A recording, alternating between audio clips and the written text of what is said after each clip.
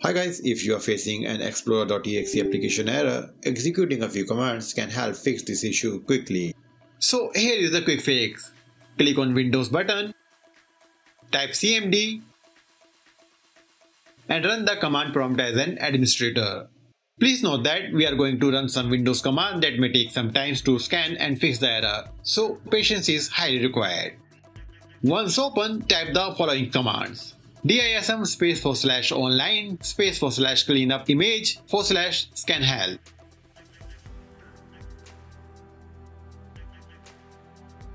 Press the enter button. Once that has finished, type the next command: dism /online /cleanup image /restore health,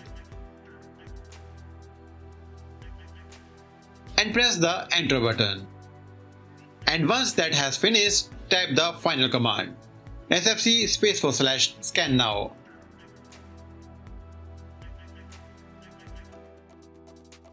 And press the enter button. Once that has finished, restart your PC and your problem should be resolved. Stay safe.